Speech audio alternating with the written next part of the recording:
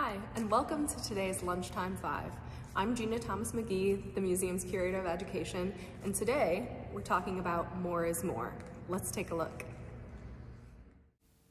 As the title would suggest, this exhibition is full of layers, patterns, and textures.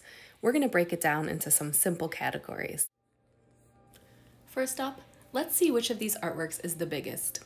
Although the gallery is filled with many large-scale paintings and sculptures, the biggest artwork in the exhibition might surprise you, because as you walk through, you often hear it before you see it.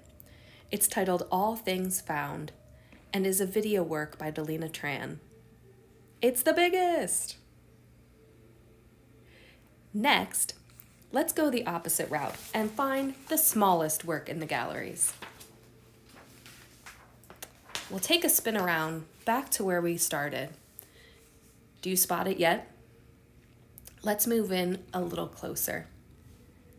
The smallest work in the galleries is titled Louise by Tori Akers, and it's made up of many small pins, fabric, and plexiglass.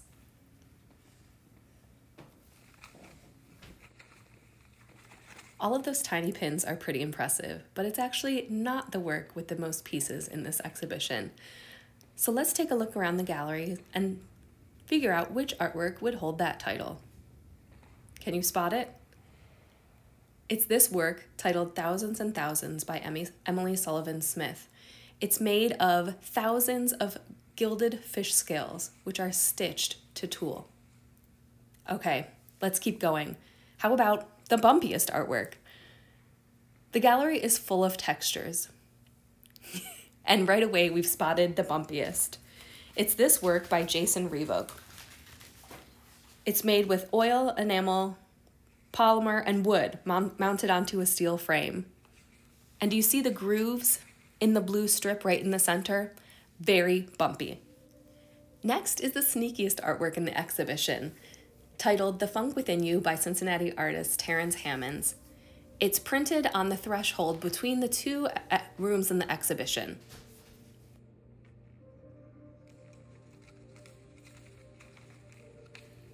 The winner in the next category could be debatable.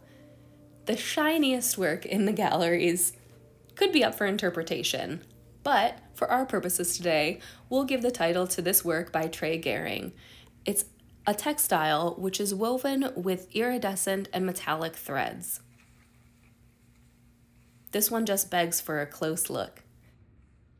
However, your idea of shiniest might be these glazed ceramic pieces by Ryan Kelly.